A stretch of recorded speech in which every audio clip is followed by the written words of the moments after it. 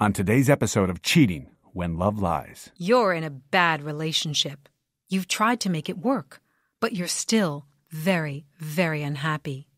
You're easily tempted to have an affair with someone who love bombs you. That's someone who showers you with attention, gifts, compliments, and promises for the future. This love bomber appears to be in love with you, and you get completely swept up. In some cases, you agree to marry, live with, or even have children with your suitor, because isn't this what love is meant to feel like? Fast forward, and you discover it wasn't love, but an obsession, and this person who paid so much attention to you actually turns into your stalker. And what about when your partner's extramarital lover stalks you?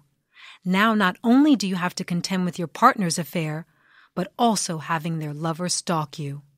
On this episode, I welcome Jaimie, Beebe, and Jake Deptula, hosts of Strictly Stalking, to talk about when cheating leads to stalking.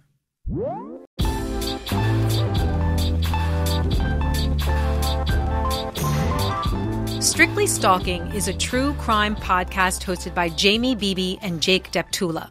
The show highlights true life stalking stories from survivors in their own words. Thank you both for coming to Cheating When Love Lies to talk about how and when stalking can stem from cheating and affairs. Thanks so much for having us. Yeah, of course, Jillian. Thank you. Thank you. So I had a guest, and her lover was a married man. And the wife found out that her husband was cheating. The wife started, quote, stalking me. What point does research surveillance become stalking? This woman allegedly was looking at her social media, following what she was doing. Is that really stalking? I mean, I think there's a fine line there. You know, even when you're just trying to learn about somebody, you're going to look through their social media. You're going to, check all their stories on Instagram and see what they're doing that moment. I think that's normal. I think it's normal to want to learn about somebody.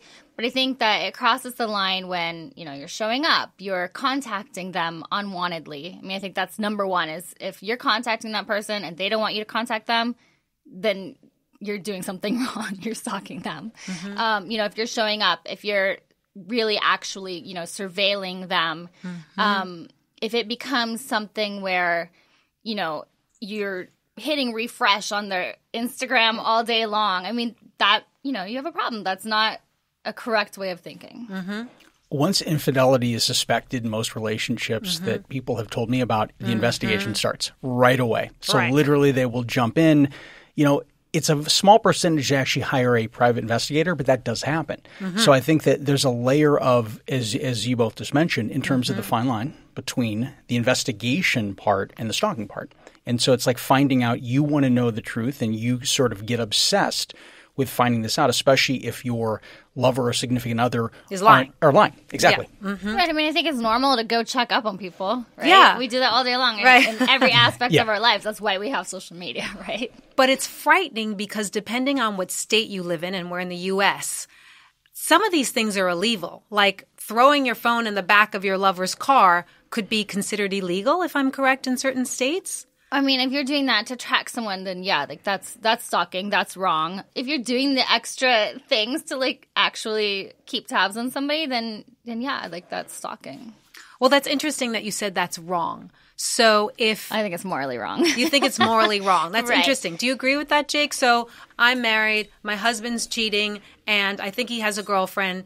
I'm asking him, he's not being forthcoming, but he has all the behaviors. He stays out late at night, he hides the phone in bed, all the things that you and I know. I say, you know what? I'm going to throw my phone in the back of the car and track this guy. Is that morally wrong? Is that stalking? It depends on your morals, number one, your morals and ethics. But the second thing is that, stalking defined as harassment, basically unwanted attention, unwanted behavior that's, going into your direction. Most people that are cheating or suspect of cheating probably wouldn't want that. I mean, to be fair, most people wouldn't want that sort of intrusion in their life, whether they're cheating or not. So I think that every single state and every single community has their own sort of laws on the books, right? What is stalking behavior? Right. But I do know most people, when they suspect infidelity. Right. It's straight to social media. It's straight to like Straight to investigative. Everybody's an armchair detective when it comes to infidelity. I also had a case, this woman didn't agree to come on, of the opposite. What does this woman do? So her husband's having an affair. She's been married to him for 20, 30 years. She's madly in love with this guy, madly and desperately in love with her husband.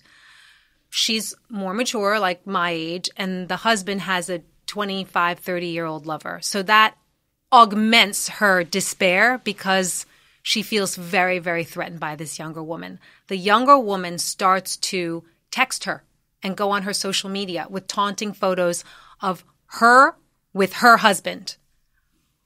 What do you do? Like, is that stalking? And what does the wife do? I mean, I guess that could be that's on the line. That's kind of a form of stalking. I think it's more harassment at that point. It depends on what the wife has done. Has she asked this person to stop contacting her? Has she confronted the husband? Is she going to leave the husband? I mean, I think that there's a lot going on where the wife needs to make some serious decisions. Like, if she loves the guy and doesn't mind that he's cheating on her, then cool, stay and tell the girl to stop contacting her. And then if she doesn't stop contacting her, then it becomes something more serious and you can go to the police. But I mean, if she's just, ignoring it or not responding or responding back and they're having conversations. That's what happened. She started responding and they started going back and forth. Then the other girl doesn't realize that she's not supposed to contact her unless she's told. I think that's an interesting insight to simply start by telling the other person it's unwanted. We had a case on our show where the ex-husband ended up dating a woman, a younger version of this Instagram model. And the Instagram model, the younger version, would pose in photos very similar to the ones that his ex-wife put out into the world and would send those to her and basically sort of use that as a sort of stalking way to humiliate her. Taunting, exactly, in that way. This particular thing, I do have to ask a question if you know this. What kind of boundaries does this couple have? Because in this case, obviously, it comes through like taunting. It comes through like, okay, I'm going to send this to you to make you jealous or bring up envy. Correct. Do they have an open relationship? No. Do they have – so literally – okay. No. She is like, I fully got the not open Yeah, relationship. exactly. Thank you so much. Hell no. Yeah, she's like, I want to murder this girl. Not literally, but she was irate and felt so taunted and so debased, because of course the girl's gorgeous and he's taking her on a weekend and it was awful. So I was just interested in knowing if in that case the lover is stalking the wife. I mean, I think it could turn into that. I think that it's, it starts out with a little bit of harassment and the pictures and the taunting, and it could easily turn into that. I mean, and if you look at the side of the girl, the younger girl, I mean, obviously there's jealousy there or something. Otherwise, why would she even reach out in the first place if she was secure, right? Interesting. Okay. So, I mean, she already has something is going on in her head. She's scared the husband's not going to leave the wife. Right. Okay. So let's talk about 2 episodes on your podcast. Season 2, episode 90. Wow. What happened on this episode? This particular scenario was one guy that had stalked multiple women, and those women connected through social media, through other aspects, and realized they were being stalked by the same person. So they ended up developing a friendship and sort of an alliance against this guy. So, similar to many things when people are like posting on social media, be aware of this guy, don't date this guy, things like that. This is what was happening with the stalker. So these 2 women are 2 of the 8 women, and there possibly could be more by this point, who had formed an alliance against this guy. So they ended up connecting and getting out there and sharing their story with us. But I think that happens a lot because stalkers don't stop stalking. Like, they will stalk until they're dead in prison or they find a new victim. So it makes sense that he would just go from girl to girl and continue stalking. You can't rehabilitate a stalker. I believe that you possibly can. I mean, I haven't seen that in our studies quite yet. I think it's an addiction. I think it's like any, like other types of addictions in some forms. And then in some cases, it's a mental illness. In some cases, they just get so obsessed. It's that addictive personality. And so I think that there is ways to rehabilitate, to help people. I don't think people realize what stalking really is and how to help somebody from it. And also, you know, the stalker would have to go and ask for help in most cases. And then expose themselves. Right. And now, a word from our sponsor. AG1, everybody. Athletic Greens is going to give you a free 1-year supply of immune-supporting vitamin D and 5 free travel packs with your first purchase. I started taking AG1 because I want an easier way to look and feel healthier and protect my immune system. I keep taking AG1 because it's an incredibly efficient and good-tasting way to achieve those goals. With 1 delicious scoop of AG1, you're absorbing 75 high-quality vitamins, minerals, whole food source superfoods, probiotics, and adaptogens. It's summer and I'm on the move. I travel with my AG1 because it's such an easy, convenient way to stay healthy. And it contains less than 1 gram of sugar. No GMOs, no gross chemicals or artificial stuff that's so against what I want to put in my body.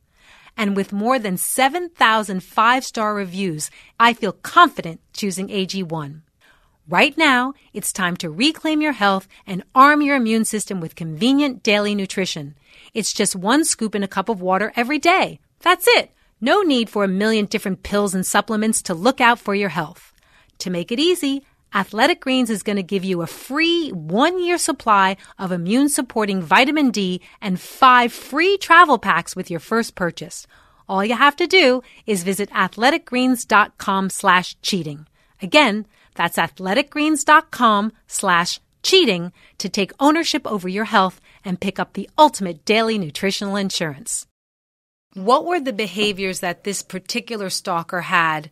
Did he have any sort of very peculiar behavior that made him so identifiable? He was within this small community, and he had sort of infiltrated like the dating community there in terms of that. So there's a certain, like, for lack of a better term, playbook, basically in terms of like unwanted phone calls, texts, possibly visits, gifts, things like that. Like once a relationship is ended, they just keep coming back. When you say, I don't want this, and you're basically setting up your boundaries and saying, I don't want you to contact me, and they still keep going. They still keep sending gifts. They still text. They still call. They still – this is a very fine line when it comes to stalking and what would be considered a general pursuit of someone. Well, and I think relationships are cyclical. So what he does in one relationship – unless he gets therapy and changes, he's going to do the exact same thing in the next relationship. I think that we see that throughout any relationships that you're in. So, Jaimie, particularly to you as a woman, I don't know if you're single or married. I'm not asking. Very single. Oh, very single. Join the club. Okay. Put my number at the end of the episode. I always say to women, we have to talk to each other about the people we date. Don't you feel like women are very secretive? Like, I don't want anyone to know who I'm dating. I do think that women are secretive. I mean, in my cases, like, I've dated some really horrible people. I've dated, I've been in abusive relationships and super secretive about that. And I think that Why did you do that? Why were you secretive? Because it's shameful. It's just like stalking is shameful too. And so a lot of people don't talk about it when it shouldn't be shameful. It's not your fault. But I think society gives women this idea, like, if someone treats you badly, it's your fault. When it's not. Right. You're weak, you're insecure, you're and so tolerant. Of course you hide that. I used to tell everybody I knew, oh, my boyfriend was so amazing. And then go home and he was a terrible person, like he was abusive mentally, physically, cheating on me. But I posted every day on Instagram how much I loved him and everything because I didn't want people to know. Right? So that's very similar to what I'm sure happens with stalking. My female friends, when they ask me for my perspective on something, whether it be dating advice or whether it be safety within the relationship, red flags, things like that, what I notice is that a lot of times that, as Jaimie mentioned, they want to put the best foot forward because they don't always want questions. Because once you put some sort of, question in someone's head, like there may be a problem in the relationship, that sometimes tends to take the forefront because your friends and your family, they love you, right? Hopefully. And they end up wanting to know you're safe and you're happy. And so, social media is one presentation. And then internally, you just don't want those well, how are things going between you two? How are things, that kind of thing. So you tend to want to disguise that. And so many of our cases are like that. They end up putting the best foot forward whether they're in the most severe stalking, because they don't want to also include those around them. They don't want to get them involved, and a lot of times they are. A lot of times the stalker will turn to their friends, their family, their next significant other, and it's a very horrible situation, and they feel unfortunately responsible. They're not, but they feel very guilty oftentimes about bringing this stalker into their lives and how it impacts their others. Families' lives. Exactly. Yeah, well, let's talk about that. Stalking Lucy, Season 2, Episode 96. Holy cow! 2 police officers and the woman's police officer husband was stalking her? Please explain that, because that just seems implausible. Lucy was a recruit within the police department, and she ended up meeting a superior, and they ended up, getting along. They ended up dating, and he was a very well-respected and very well-known person. If you look at the fabric of that relationship, many lines were crossed very early, like in terms of him being a superior, him being within that division that they started dating. I mean, they had to keep that relationship under wraps, for a very long time. So there's already going into it, there was already that weight and that pressure. So knowing that you could kind of set up sort of a concealment of that was good for him. Yeah, it was a Me Too.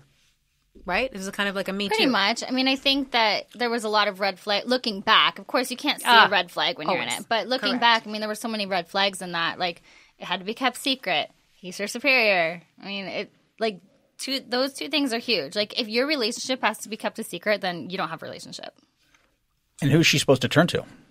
In terms of anything that goes wrong, who's she supposed to turn to if it's the actual superior in the police department that she's dating and when she's trying to get away from? And again, his reputation was stellar. So he love bombs her, and I think they get married or move in together in a very, very short period of time. They got married. Yeah, she had the ick, but married him anyway. She was concerned. She marries the guy. Let's fast forward to the part where he's stalking her. How does that happen? How does a police officer stalk a police officer? And the larger question is, can women and men who are in relationships consider their significant other as a stalker? Yes. Your significant others can definitely be a stalker. And that happens a lot. We see that all the time. I think it happens very slowly. You don't just come out one day and you're like, oh, I'm being stalked today. Like, it happens one step at a time. It's kind of like when you go on a diet and you lose weight. Like, you don't notice when you lose 1 or 2 pounds. You notice when you lose 10, and then you lose 20. And then you notice the big things. Right. And so every day it's just a tiny, tiny bit more. Like, he, started controlling the finances. But it was for the better good. He was going to buy property for them and stuff. And so, but then she couldn't buy things because he was controlling the money. And then he was controlling when she went to the gym. He didn't like her body, when she was going to the gym. And then. So what did he do about that? He didn't want her to be at the gym? He got her a home gym. Okay. So he started isolating her. And the isolation part is... And that's so devious because everyone looking is saying, he got her a home gym. Right. He's such a great guy. But you're saying the true intent behind that was to keep her out of the public gym. Her. Oh, wow. Yes. Okay. And, and that's so that other people can't look in and be like, oh, this relationship is not going well. Like, so no one can actually tell her. And so it's just all these little things where he started, isolation is a big one. And you don't notice it at first. You really, really don't. It can be like my ex used to tell me that my friends were really bad influences on me. Just full transparency, my friends are both lawyers. they're like 50-year-old lawyers that own their own homes. They're really not a bad influence on me. But my ex used to tell me that every day. Well, they're really bad influences on you. I don't think you should hang out with them. And after hearing it over and over, you're like, oh, yeah, I guess so, because it's this person that lives with you that they're telling you this every day. When you hear something every day, you start to believe it, internalize it and believe it. Internalize it. Yeah, you're right. And so you don't realize that you're just simply being isolated so that no one can help you. So she was isolated. You brought up a very good point. She was financially stalked too. I heard her use that term. What does that mean? The coercive relationship that they had where he was literally in control of every single one of her moves. Financially, she couldn't buy anything. She couldn't order anything. She couldn't do anything. He was in control of everything. Like, he monitored her bank statements. He went through the whole gamut. So literally, even though she's making money, he is in control of that. They were in a position where, again, him being a superior, and you look at this from this standpoint, we've had cases on where there's police officers or there's military. They know surveillance. Right. They know surveillance above all. GPS, cyber hacking, things that they're trained to do. Not all, but sometimes. And so if you can imagine that scenario and then physically being trapped within the confines of your own home. Now, you had mentioned this before. It sounds like an ideal situation. Oh, he's basically making the home so comfortable and so convenient for her. Exactly the opposite. He's forbidding her basically and controlling her from getting out into the world, which by in turn looking at what else is out there. Now, how pervasive is this? And we're not putting any blame clearly on Lucy. She was treated horribly, and she really emerged very successfully. What she did was rather heroic. How would you respond to some who might say, hey, Lucy, if the guy's not letting you buy toothpaste and he won't let you out of the house, get it together? How would you respond to those people? Well, I mean, I think that's the thing with the isolation. Nobody really knew that was going on. And so, sure, she had a bad feeling inside, and she knew that was wrong. And, and even later on, he was taking small amounts of money out of her account so she wouldn't notice that the money was gone until it was all gone. And so I think that with the isolation, there is no one to tell you that. There is no one that comes up and says, oh, hey, this is wrong. And then also, she's not out there telling people what's going on either. So you really, it's that isolation, and that's the number one thing that they use against you. How far are you willing to go to protect what you perceive of love? Great. Yeah. That's the bottom line, Great is answer. literally isolating that to the point of wanting to project all is well. Right. Little by little, you're going to say, well, if I just tolerate this, things will get better.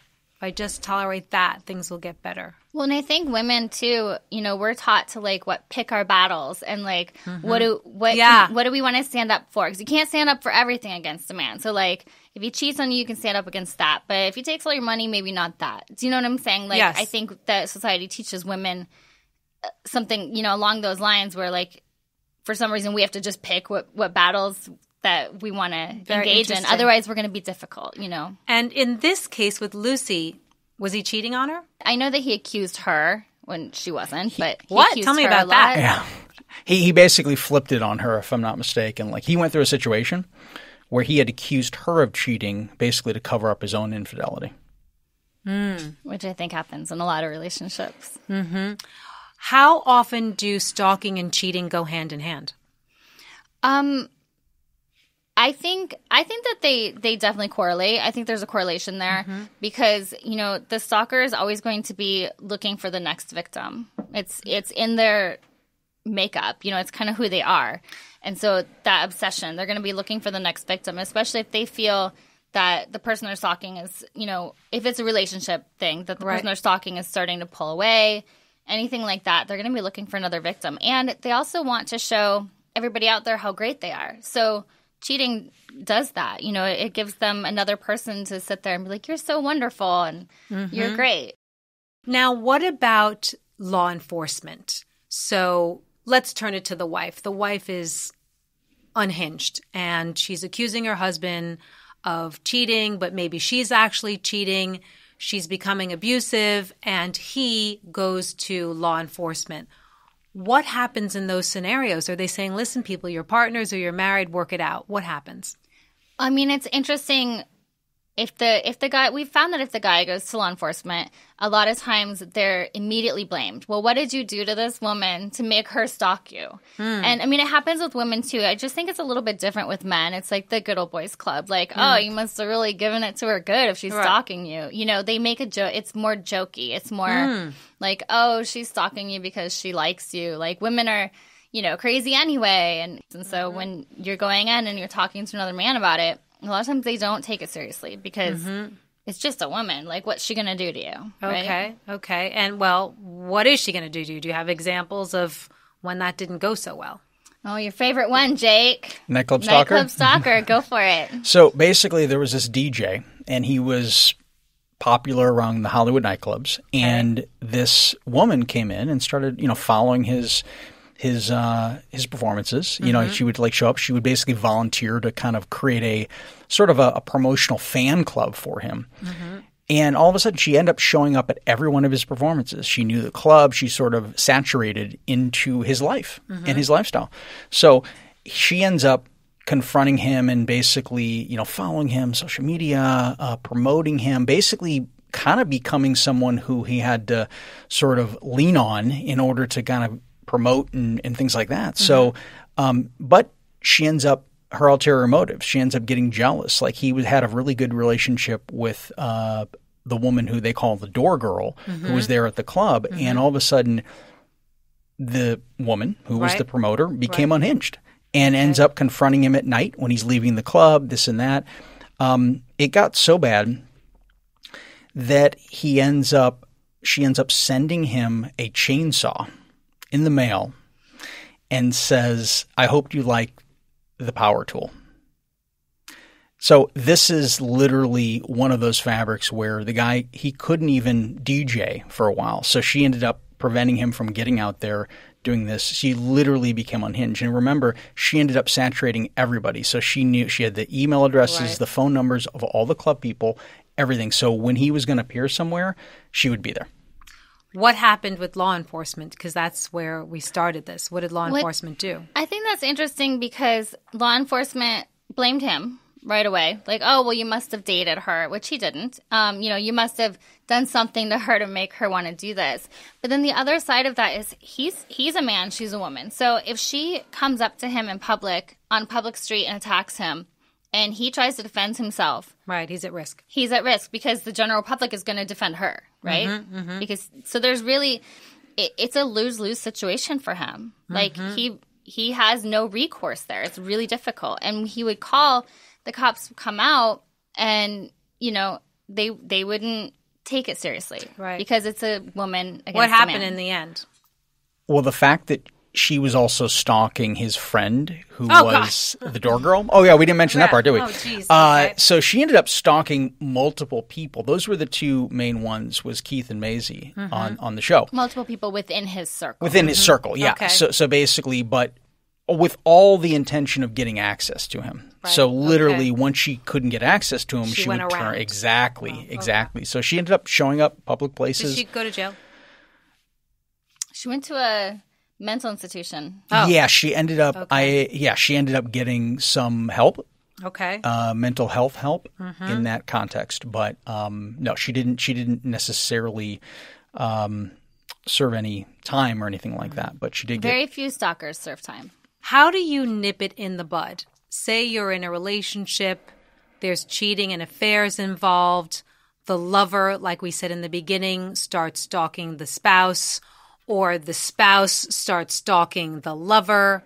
How do you nip it in the bud? Are there 2 or 3 things that you can do to at least prevent it from moving forward, or is it just impossible?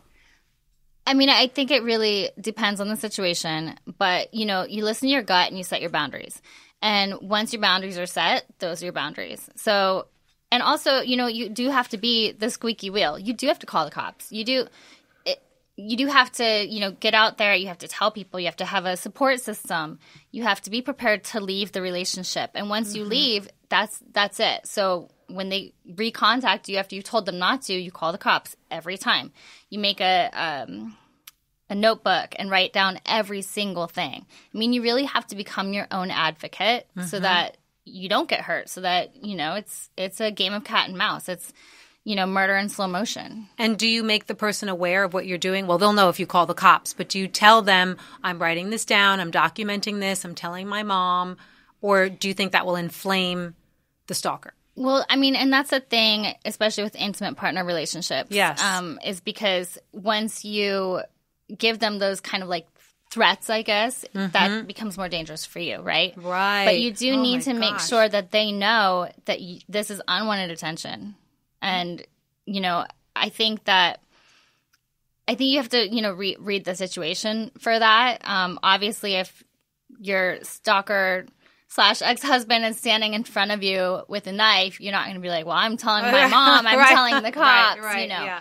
But, I mean, definitely get authorities involved. Get other people involved. Get your support system involved. Get your friends and family involved. Just so that they know what's going on. So if your stalker shows up at your work, then security knows and they will escort him out. You need to just be aware. 2 more questions.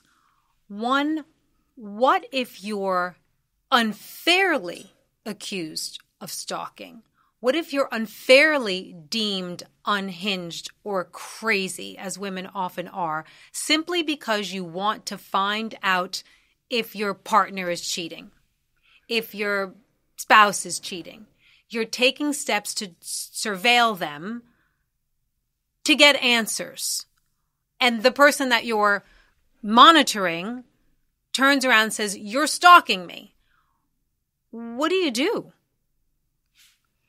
I mean, again, like, I think it's boundaries and what you want from your life. Like, at this point in my life, I'm 44 years old. If I'm dating somebody and I think that they're cheating on me, I'm done. I'm out. I don't care. That's my boundary. So, but wouldn't you have to investigate a little bit? You might have to do 2 or 3 little investigations. I think I can rely on my gut, to be honest. Really? Mm-hmm. Oh, no, I'm not questioning your gut. But I'm saying, no, the really was like, do. So you're going to give a charming, fabulous guy without any data to support your gut? Because I'm all into the gut. I totally believe in the gut feeling. I do at this point in my life, yeah. You wouldn't need any data to support it. I mean, I think that if I feel it, then there's a reason. Okay. You know, and if I go look for it, I'll find it. Because I think if you're going to go look for something, regardless of what it is, you will find something. Okay. So if you're already looking, you're already out, right? You could be wrong. You could be mistaken. True. But not you, everybody else. But then why are you feeling like that? There's kind of trust problem. There's some kind of problem. I agree with you. I'm very into gut. I live my life a lot on a gut feeling, which is, you're right, which is why you might investigate. But I'm curious about how we deem that poor person that's just like, well, before I throw the baby out with the bathwater, I want to do some fact checking, and now I'm the one that's made to look bad, like I was the stalker. How do you respond? This is interesting because it sounds like there could be some gaslighting involved in these scenarios where someone is deemed to be unhinged, be crazy, be someone who does not have the capacity. Because again, let's be honest, if you're emotional and you're reactive and you turn to somebody and say, you see what I'm talking about here? She can't keep it together. She's accusing me of this and this and like, that's what a stalker can do. That's what somebody who gaslights does. That's what the manipulation factor. So that's another thing to very watch out for is don't always assume, like people when they turn to the police, oftentimes they're not like, okay, well, I'm going to tell you my exact tale of the day. Calmly, so I was almost murdered today. And I'm not going to, nobody's like that. Nobody's like that. Like everybody goes in emotional. And that's one of the things too is police have to be responsive to that. Well, and I think another thing that kind of hits on that is a lot of stalkers will accuse their victims of stalking them, and they'll actually go to the police first because they know that they are actually the stalker, but they'll turn it around and go to the police first, and then it's, what do you do as the victim? You're being accused of stalking even though you're not. It's really difficult. But that's why, we always say keep a log of every little thing that happens. Everything. Like there's a bump in the night. You wake up and you write it down. Like I heard a knock on my window. I got a phone call where they hung up. I got a text from a number I didn't know. Everything. What tends to bring a lot of our guests who are stalking survivors comfort is to be able to know where their stalker is. So oftentimes they have to turn the table using technology or using a variety of things that they either reveal or don't reveal in the show in order to feel that level of comfort. As you just said, the anticipation of what's going to happen next. But wait, so you're saying that they'll get that technology and say, you know where I am? Well, guess what? I know where you are. Exactly. Get out. I mean, it's a safety issue. Love it. You want to know if your stalker is in your home state, if your stalker is in your town. You need to know. Most people do try to keep an eye on their stalker because, if your stalker is posting online that they're outside your house, then you want to know. Right. Okay. Interesting. I know that hosting Cheating When Love Lies has definitely affected how I view relationships, both positively and negatively. How has hosting more than 100 episodes of Strictly Stalking affected both of you and how you see relationships, how you view potential stalking, and for our purposes, stalking in the context of cheating? Well, I think that it has changed me a lot. So I got out of that horrible relationship right before, right when we launched Strictly Stalking. And so many episodes were really triggering for me. And I didn't realize why I was getting so upset. Like, I would be interviewing somebody and they'd be talking about their domestic abuse and their cheating. And I would literally be like, I know what this person's going to say next. Like, why am I so triggered by this? Like, this sucks. And I would be, kind of standoffish and cold because I'm just like, I know everything that's happening because I was in this domestic violent relationship, And so it actually has helped me so much. It's helped me like heal and realize, what I went through and, what it took to come out of that. And that now, going full circle that I can help other people, I think that it's helped me a lot to go through all these episodes, especially the ones that deal with cheating and, violence, domestic violence and things like that. And then on the same time, like with that healing part, like I have pretty strict boundaries with people that I get into relationships with at this point. Yeah, you were saying that you're pretty much like, if I get the ick, you're out. Yeah. I will leave at the drop. And I'm not saying that's a great thing to do, but I'm also fine by myself. I support myself. I own a house. Like, I'm good. I'm good to go. I have a dog. He's great. And so I don't get lonely. But, of course, everyone wants to, have a great relationship and everything like that. But, yeah, like, my boundaries are pretty set in stone at this point. So if I don't feel it, like, I'm out and I don't need to continue anything. So I think that, it's helped me in that whole healing process from this horrible relationship to like where I am now, where I'm like, I'm cool being alone, but if I'm going to be with somebody, then they really have to add to my life. And I see the red flags probably too well, I think. Right, yeah. Right I away feel I'm that like, way too. well, that's a red flag. Okay, that's a red flag. I guess I'm out. I don't need to fix anyone. I'm way too old to try to fix someone. You're not old, by the way, but anyway. In the context of fixing someone, I took a long time to fix myself, so I'm good. Okay. What about you, Jake? My eyes are wide open to so many of the dangers out there now after we've covered these cases. And to be fair, most of our cases are females that have been victimized by males. So my perspective automatically is different going into this.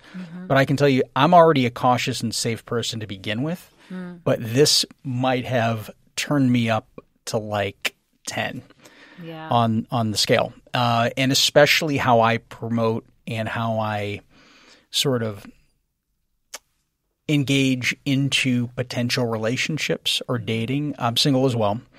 And I've noticed that there's certain things now that I'm a lot more cautious of getting into these things. Well, basically for me, it's I will post the location very generically. I will post way after that because I've had scenarios where I posted something and people have shown up.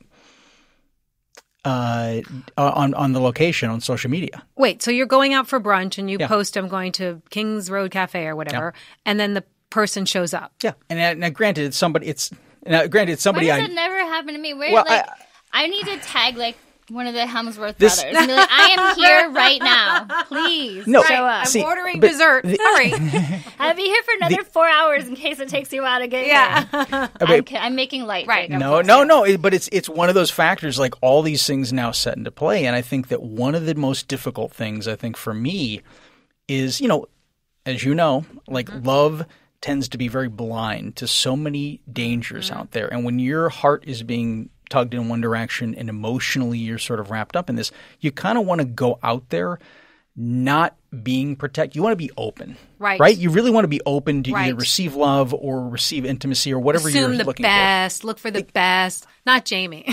Well, that's what we're told. I'm out real fast. That's what we're told, though, right? We're told if you have to be open. If you're not open for love, don't expect it. Right. And you know this from all the shows that you've done. It's like how infidelity comes into that and how these things come into play and why people seek affairs and why they seek this. So for me, it has really opened my eyes to what some of those things, but also to I also can't. I'm so cautious and I'm so safe in so many aspects that a lot of my female friends turn to me for safety advice in terms of what to do, what not to do. Is this a red flag? Is this not a red flag? And so I find myself sort of,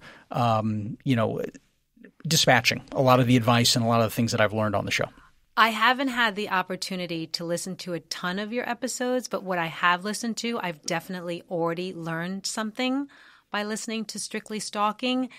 And you further that, Jaimie, it's look closely at your friends who talk about their relationships, understand that they might be going through abuse or infidelity that can escalate to stalking and other bad behaviors. Be attentive to your friends. And I can think of 2 or 3 right now that are going through my mind. I'm like, I could see how this could happen to her. Mm-hmm. So I appreciate you. I appreciate you. I've learned from listening to Strictly Stalking. Thank you so much for coming on to Cheating When Love Lies. Jaimie Beebe and Jake Deptula. Thank you so much. Thank you very much.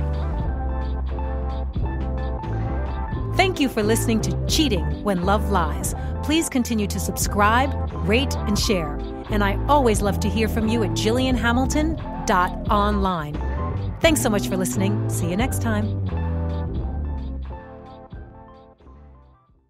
All month long, the biggest movies are streaming free on Pluto TV's Popcorn Summer Movies. Watch star-studded blockbusters like Titanic and Transformers: Revenge of the Fallen, or fall in love with charming rom-coms like Hitch and How to Lose a Guy in 10 Days. The best part? Pluto TV is 100% free. No credit cards, not even a sign-up. Plus, Pluto TV has hundreds of channels with thousands more movies, TV shows, and more. Download the Pluto TV app on all your favorite devices and start streaming now. Pluto TV. Drop in, watch free.